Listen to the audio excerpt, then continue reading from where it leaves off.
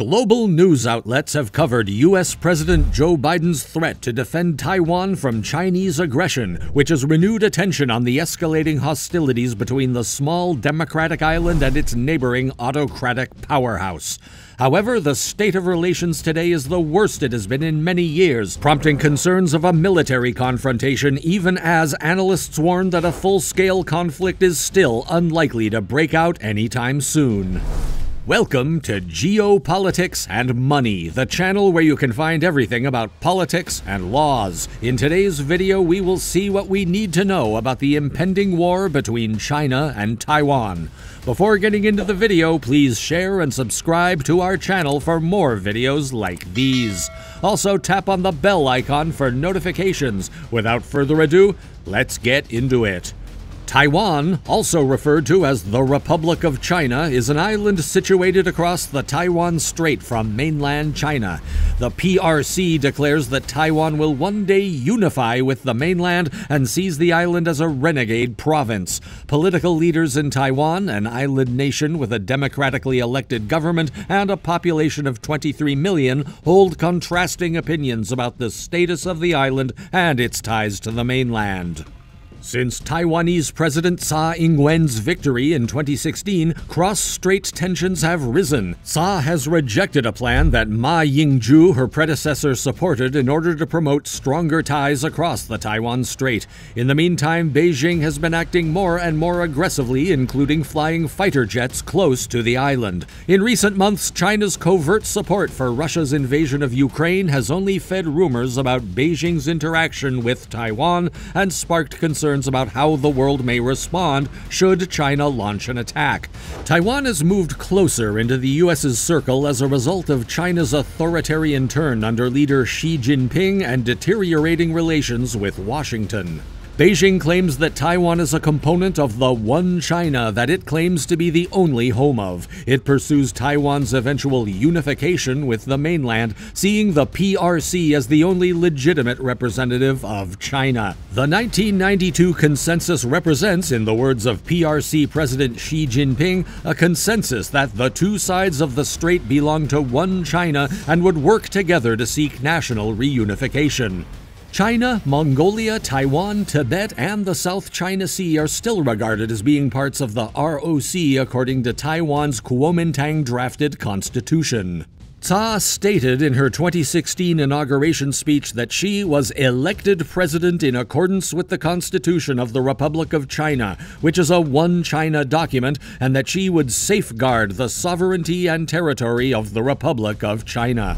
Tsai also promised to conduct cross-strait affairs in accordance with the Republic of China Constitution, the act governing relations between the people of Taiwan area and the mainland area, and other relevant legislation.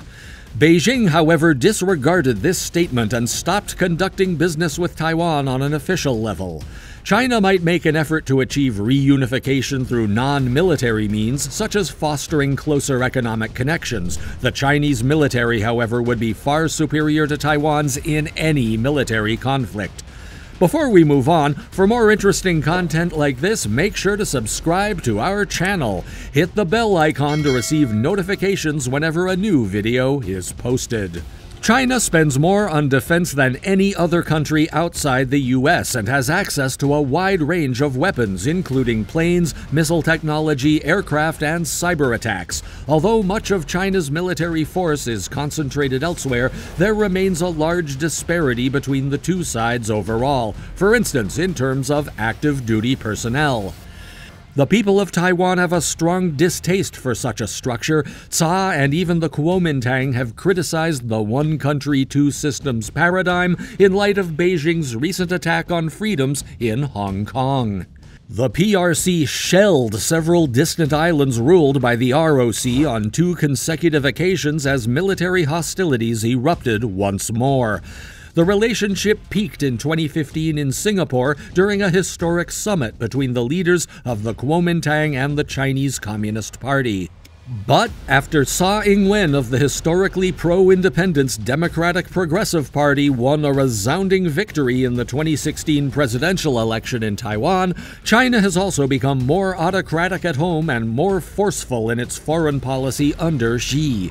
Many people in Taiwan are even more enraged by Beijing's ruthless suppression of democracy and freedoms in Hong Kong, because they worry that if they were subject to Beijing's power, they may suffer the same fate.